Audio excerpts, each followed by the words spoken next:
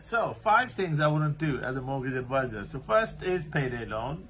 So it sticks to your credit file and a lot of lenders don't give you the mortgage. We are an independent broker. We're based in Birmingham. Make sure share and like and share it with your friends and family. Update it as a status on your WhatsApp as well.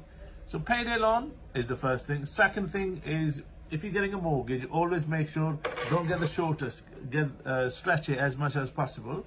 So you do have a flexibility of paying extra. But if, for example, if you do £2,000 a month, that's going to be very tied up, okay? But if you do £1,000 a month or 1,500, you can always overpay.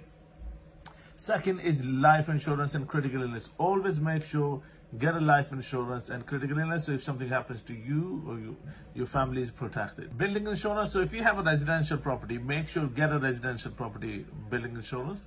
If you have a buy-to-let property, you're gonna get buy-to-let insurance, okay?